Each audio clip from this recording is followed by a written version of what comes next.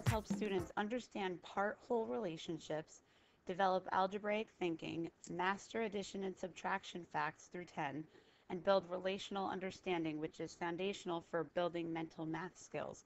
And when we say understand part-whole relationships and build relational understanding, we mean in a picture form like this.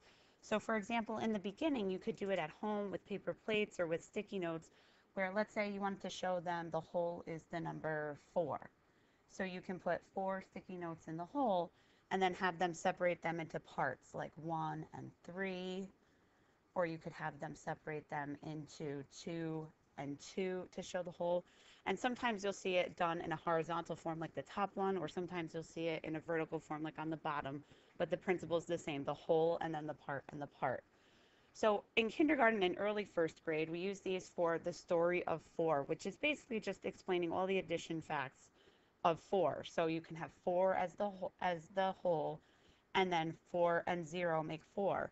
And then we'll switch them out and they'll show 3 and 1 make 4.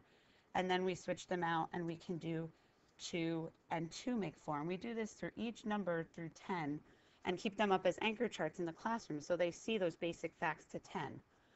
Then early on, this is in New York State Common Core, this is early first grade, we start doing it with pictures and then they start writing the numbers in. So for example, 5 balls are here, plus 2 more roll over. Now there are 7 balls. And then the students would make a number bond to match the story. So they would have 2 and 5 make up that number 7. And then down at the bottom, they do the same thing with the frogs. So they have 6 frogs are here, plus 1 more hops over. Now there are 7 frogs, and they would make the number bond the same way. 6 and 1 make 7. Then we get a little bit more abstract when they do it with a word problem. So Mary was making a number bracelet with a total of 10 beads on it.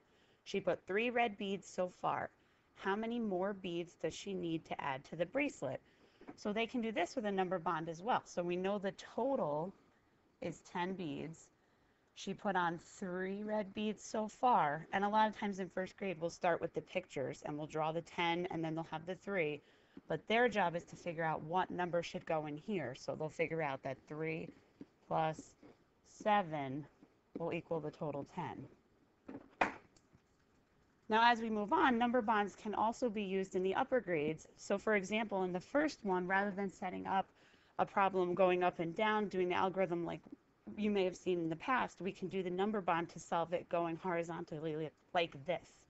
So if you know that we only need 8 more to make 300 right here, you can break this apart, the 119, into 8 and 111.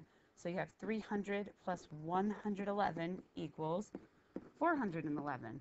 You can even do it with time too. If I know that 45 minutes only needs another 15 minutes to make into an hour, then I can break apart the 35 minutes into 15 minutes and 20 minutes, and I figure out that it's 60 minutes plus the 20 minutes, or I can write it 1 hour, 20 minutes. And we can even do it with fractions too. So for example, we can break apart this 2/3 into 1/3 and 1/3, and then I figure out that this is 1, and I have 1/3 left over.